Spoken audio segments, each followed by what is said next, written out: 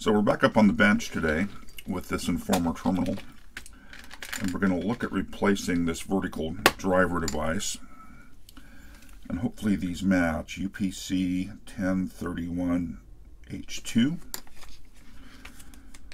So that looks good. These look actually to be identical.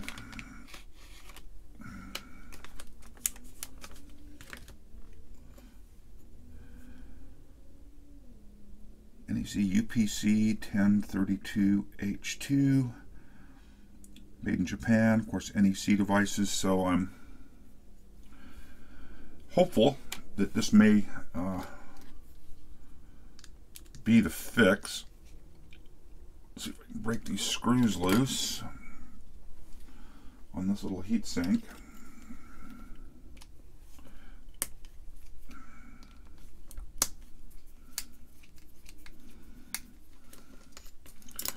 I need to keep somewhat orientation correct here. I don't know if there's any very small amount of heatsink compound on the back of the device we're removing.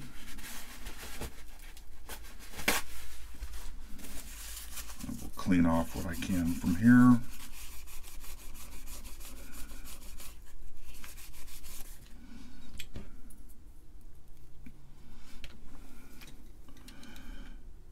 And hopefully this is somewhat on camera. We'll add a thin layer here.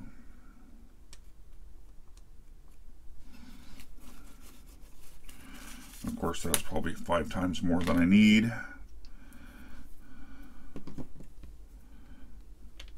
And get him back in place, get the screws started.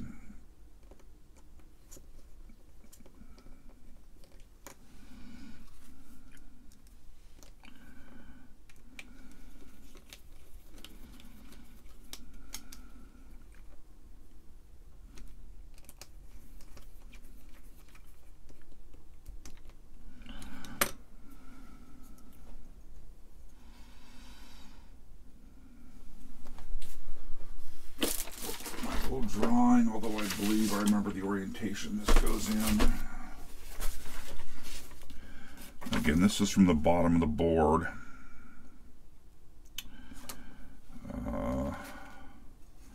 The white band goes towards the yoke connector.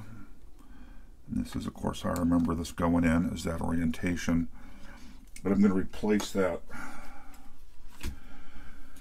capacitor first. It'll be a little easier to get at him. And we determined earlier this cap seemed bad. It's a little bit funny looking. 16 volt, 47 microfarad. Let me take out the replacement. 47 microfarad.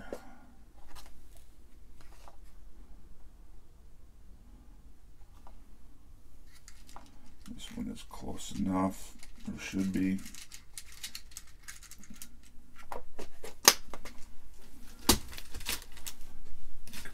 Looking at him that he is 47 microfarad, 25 volt. So we're a little overrated, which is fine as long as the voltage is higher. We're good. He's going to sit down in here.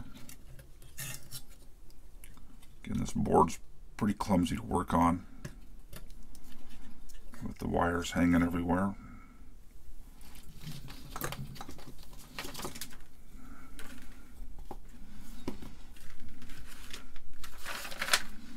Of course, everything's in the way here, as it always is.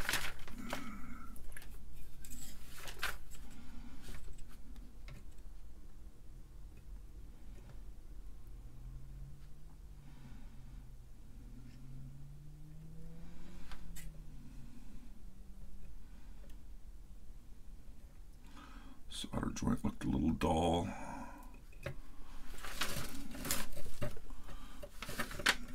What are you caught on in there?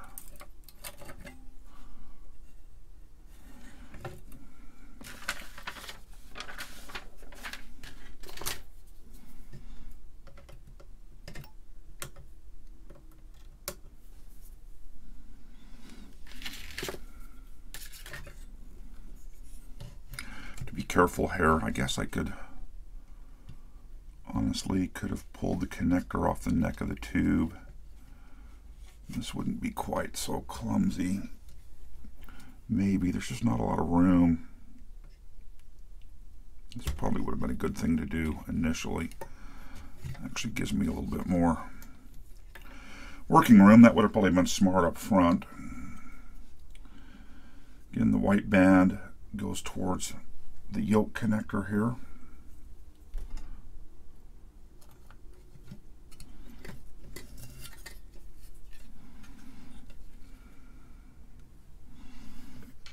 I just need to tack this in place. If I can get some solder on the end of the pencil here long enough to just tack him in place.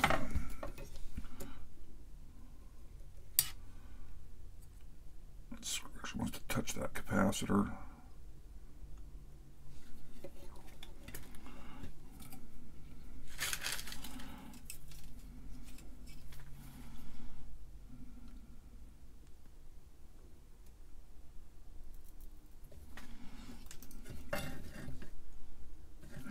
Straight. Retouch up the other end that I used to just tack him in place. A little too much solder there. Oops, dropped the soldering pencil. And again, the white band is towards the yoke connector. Go ahead and walk through that and solder up the other joints.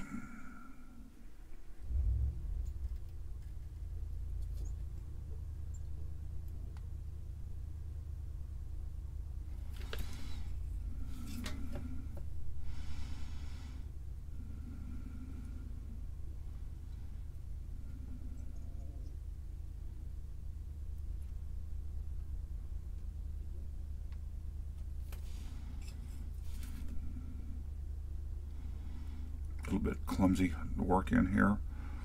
I need to be careful not to drip solder down the board.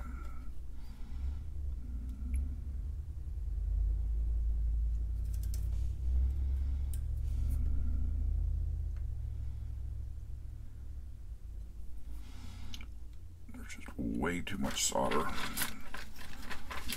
on that connection.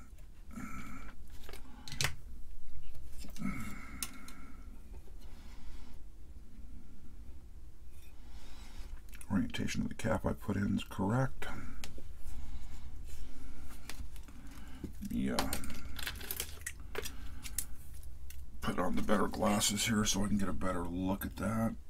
And that does look okay. Just gonna trim off the excess lead.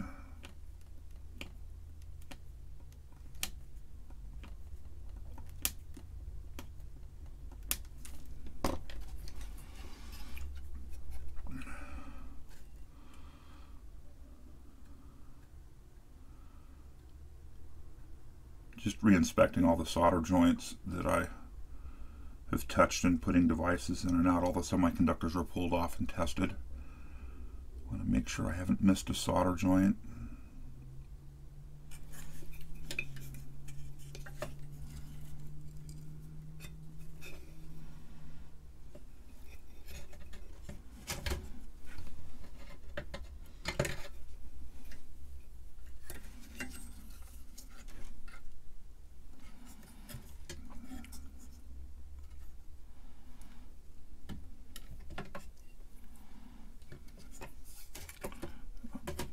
This mounts back in.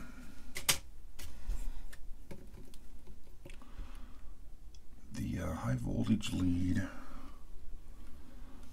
is wrapped around this way.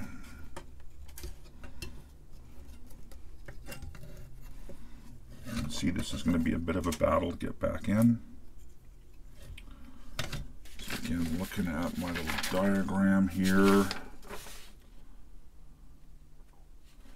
The yellow-green wire is down in that corner. The connector connector is keyed.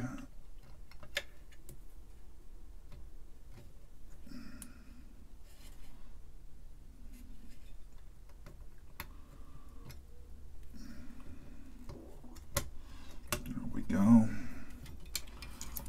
that puts the red blue up here.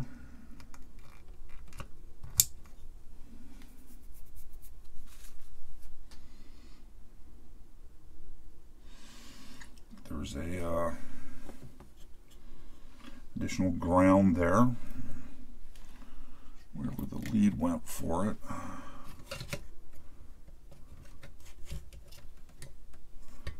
This is really clumsy to work in. Where's that extra ground lead?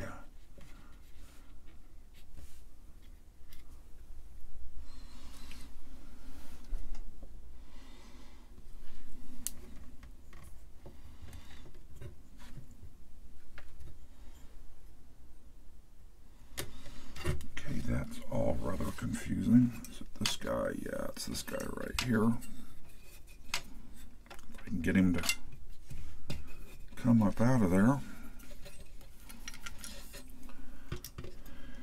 He comes up to right here.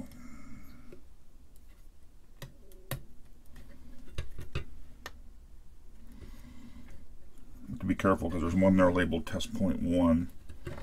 You wouldn't want to ground that accidentally. And of course the yoke comes up to here. I don't remember there being anything connected on here.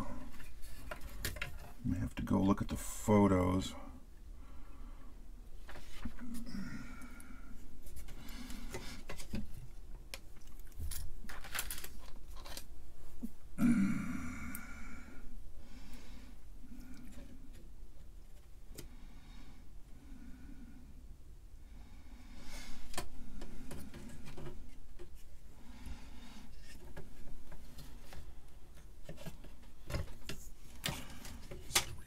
The high voltage lead, for whatever reason, wraps up around the top of the tube and then back down to this side over here.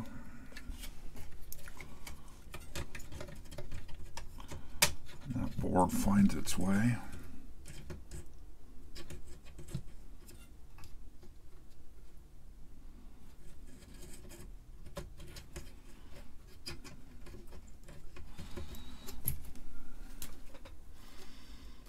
It's a very difficult fit. There we go. Board sits its way back in here.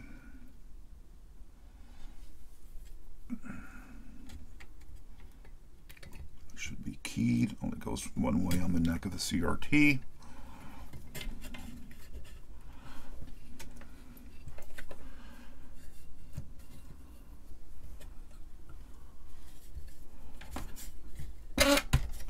Getting really clumsy to work inside of. That will connect up the yoke, and it is keyed by a missing wire and a missing pin. It catches up in there.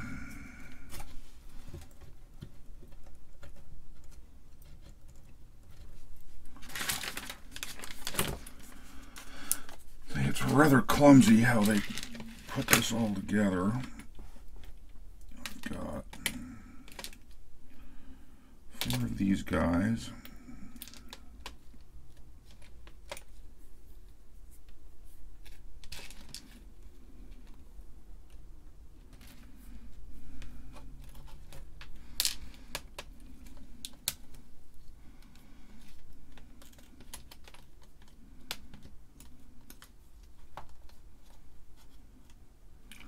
It's not really clear to me what the nylon insulators do here.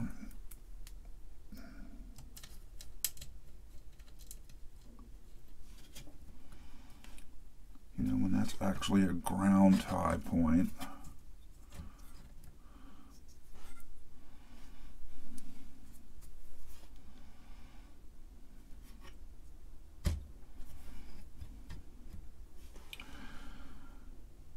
Shoot, I'm going to have to go look at some photos to remember where the nylon washers go between the board and the chassis, which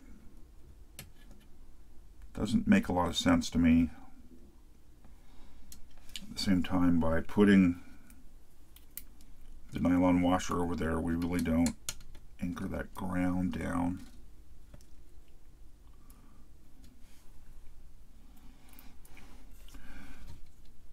I see everything about this construction is a little bit weird.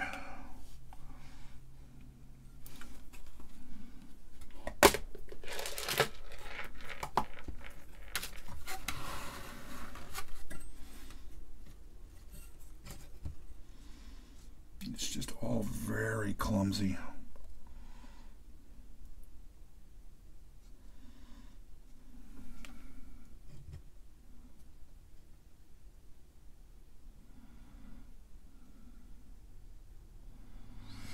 Just not remember whether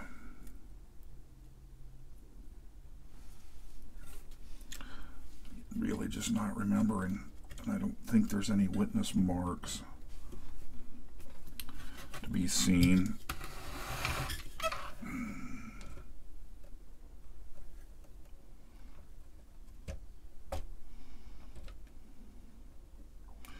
Actually, there is witness marks.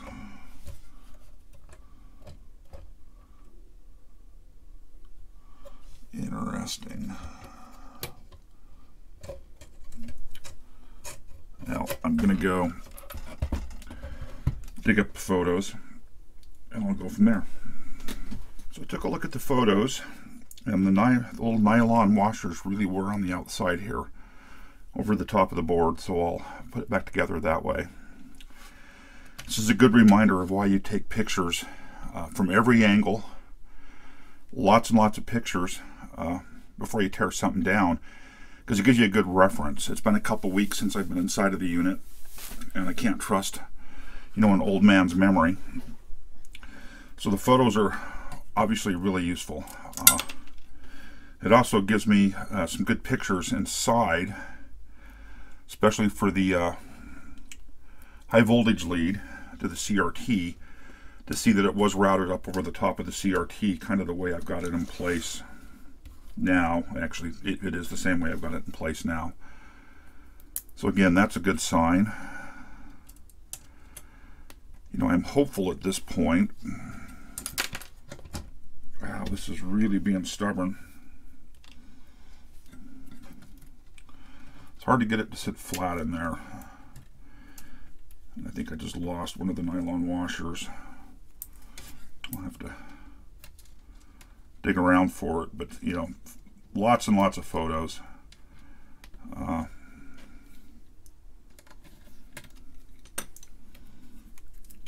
Shoot, I wonder where that nylon washer went. If I don't find it, I'm sure I've got another one I can use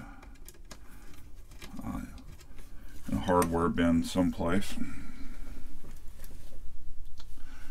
I didn't see where it actually went. Did it fall down inside?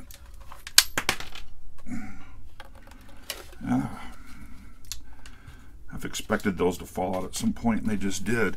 The key latches on the outside of the latches, those drop down into a couple of slots here, and no surprise they just fell out. Of course, the washer didn't fall out. Let me look here and see if I can see where it fell to.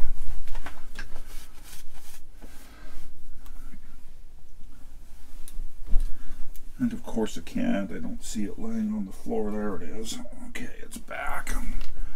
Oh no, that's a metal washer about the same size. Always kind of random stuff on the floor.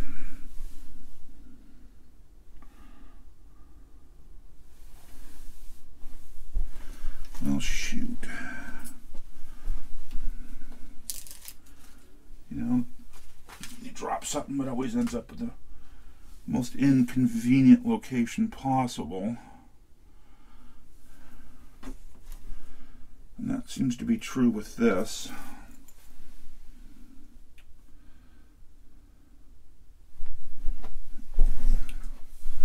And let me go look in some parts bins for something equivalent.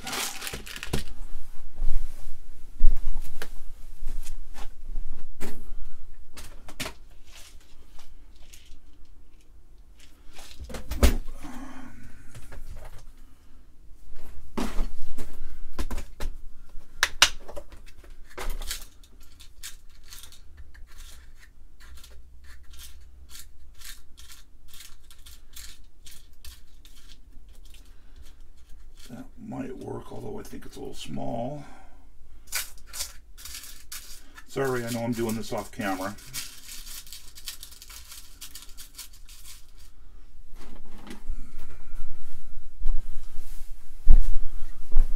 Why they isolated those the way they did is kind of a mystery. But they did.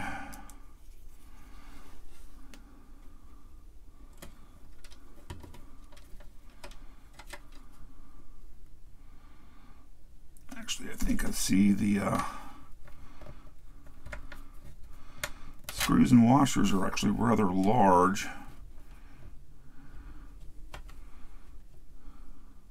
I'm going to swap out the washer on these two screws, just because the washer I put on the back of this isn't quite as large.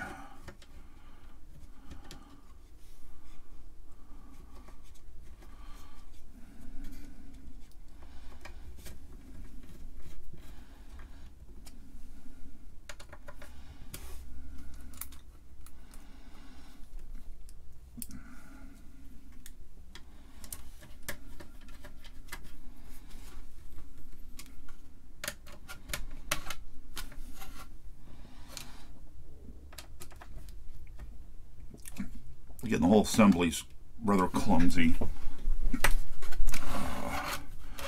And the reason we pulled this entire side off was to get in here to the high voltage lead for the CRT, just because it's in such a clumsy place to get to. Let's see if I can get it to clip back down in, and it's almost a blind spot to work in. And it's deep enough in here, trying to get this on camera would be really difficult. Well, I felt one side snap down in. There we go. Okay, that's clipped in. Take a look at the board from on top up here. Wire's on, ground wire. I'm not sure I like how that's routed. No, that's okay. Yoke wire. The blue-green is on. Orientation's correct. The CRT, the connector to the back of the CRT neck is of course keyed. So it should be good.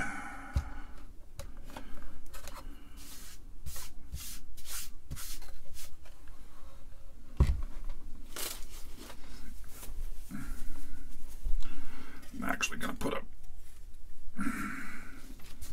cloth down here. I should have done this earlier. Hopefully this doesn't blow up the video. Take a peek at the camera. It's not too horrible. Really, we move on now to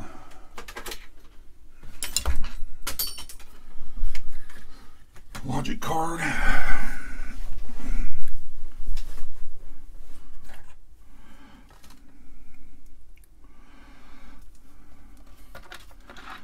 And these were interesting because they route.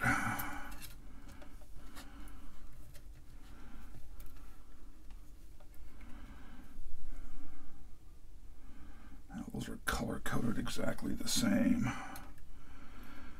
And I didn't label them.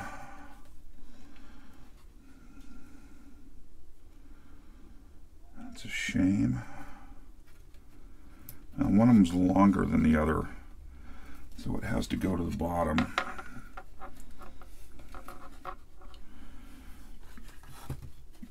The ribbon cable goes on this guy here.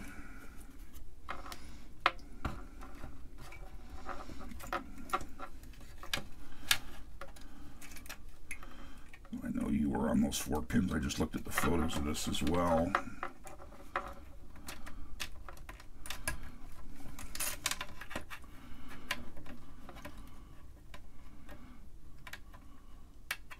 Boy, you're being really stubborn.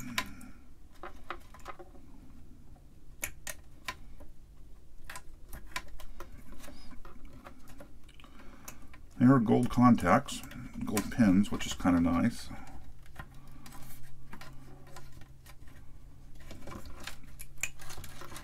And you sit in here. Of course, the keyboard was on down here, and it's keyed, so it can only go on one orientation.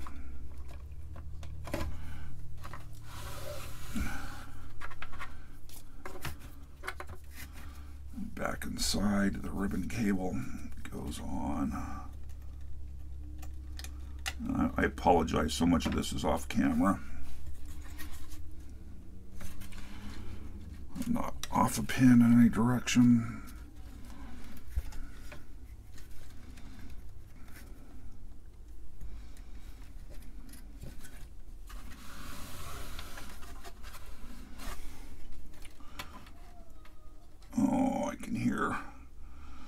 Nemo downstairs crying. So for the last year plus, in a lot of video, you've heard my dog Rosie. It was her illness slowly escalated with the coughing, and part of why I haven't been doing a lot of video recently is she took a turn for the worst after Christmas, and I eventually had to put her down, and it's been very difficult for me.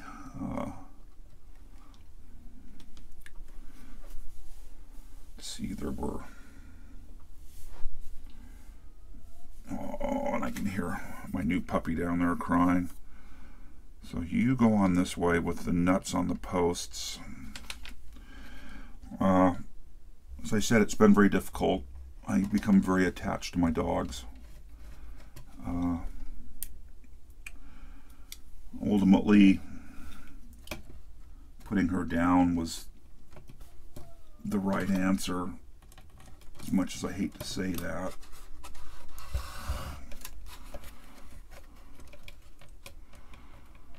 There's one there. See, there's extra holes in this PCB that don't go into posts on the back of the board, or the back of the chassis. So those guys all go there. The modem board.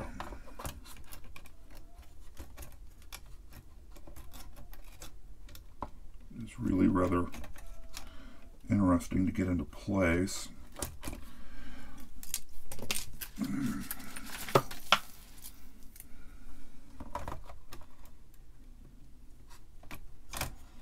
Should go there.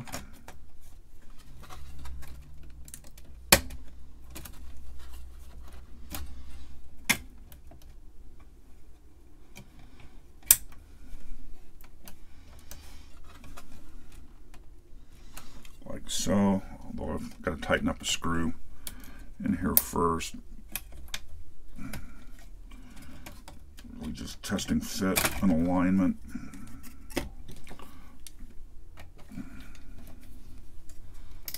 The screw here, here. And I'll tilt it up a bit. I don't know if the camera's going to focus on what I'm doing here, but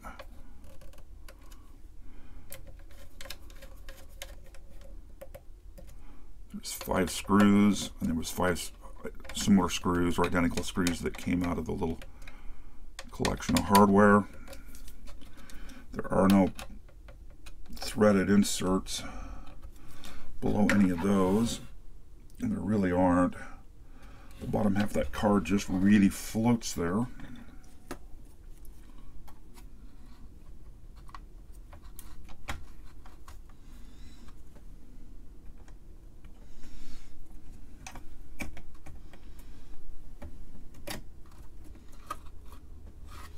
These seats on like that. There are 4 nuts here, which hold the modem card in place. If I can get them to start. So anyhow, as I was saying, I ended up having to put Rosie down after a little over a year of illness. Between the collapsing trachea, the congestive heart failure, and then she had a really bad medical event shortly after Christmas that was very difficult on her and honestly on me, just because I get very attached. That's not the right nut driver. So let's dig out a nut driver that'll work. No, there's Anna barking down there. Not big enough. That's the largest in that. Those look like they're 1/4 inch, which is what's confusing to me. Oh, Anna.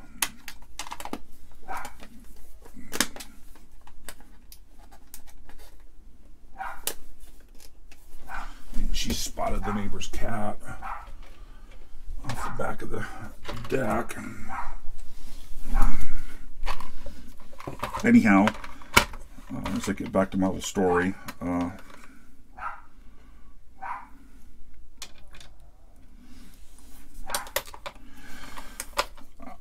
couple weeks, 3 weeks after I had to deal with Rosie, there was an elderly dog, 15 years old, little male, Shih Tzu,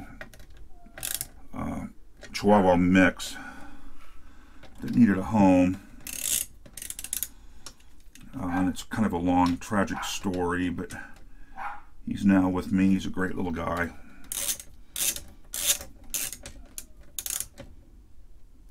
And you probably can't hear it, but that's who's down there whining because he wants to be up here with me. And I don't let the dogs in the lab. So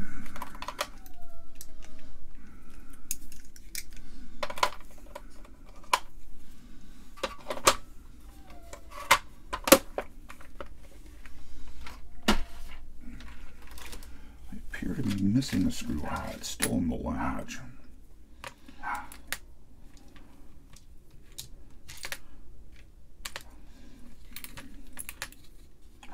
These go with these, as I remember those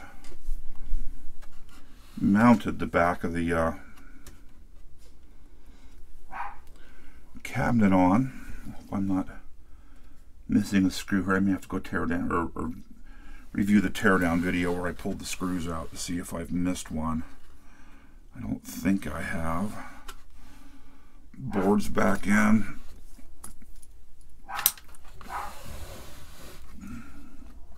High voltage is seated and tight. Routed the same way it was before. Ribbon cable orientation's correct. The length of these really dictated which one went where. He was on the bottom 4 pins. Lots of other connectors on there that just don't go to anything. Looks to me like DC power is brought up to this card and then passed through a wiring bundle, or through this bundle of the card over here. Again, it's an interesting construction technique.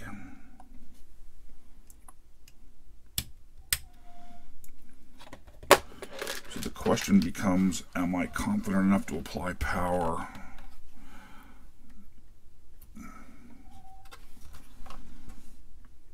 There's nothing nothing hanging loose in there. Nothing that looks out of place.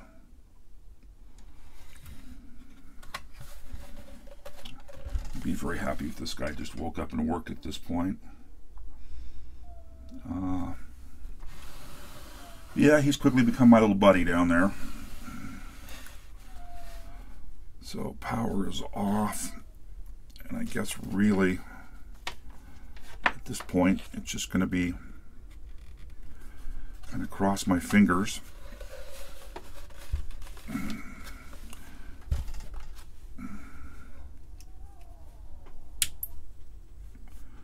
Well, I heard what seemed to be high voltage come up,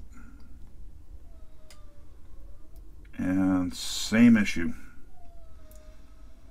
So we still don't have vertical drive.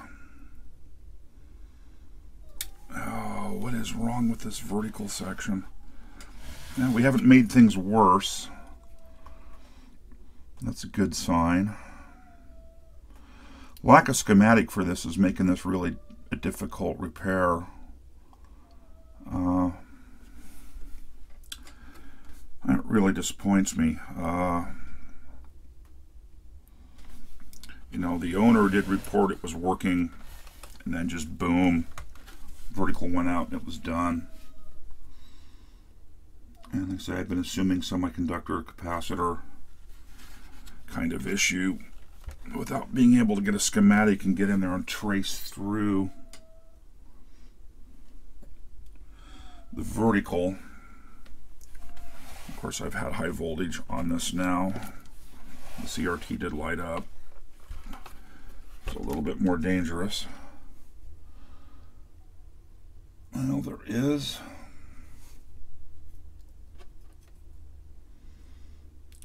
potentially a model number on the CRT, Clinton Taiwan Corp. That may be the next bet, is to see if I can actually find at least a manual for the monitor. I have serious doubts about being able to find it. It is something I didn't look for before.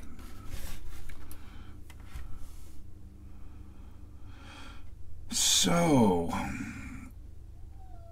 really think that's going to be my next bet. So, haven't made it worse, haven't made it better. I've been through all the semiconductors, including that vertical drive IC we replaced, this guy.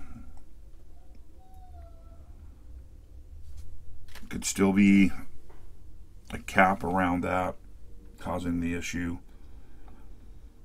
I may have to just pull the board and recap the entire board. Kind of hesitant to do that. Anyhow, I'm going to wrap this segment up here. Get some photos of that tag. See if maybe I can find a service manual for it. Anyhow, I guess that'll wrap up what I think is the third video in the attempted repair of this guy. We'll pick it up in video 4.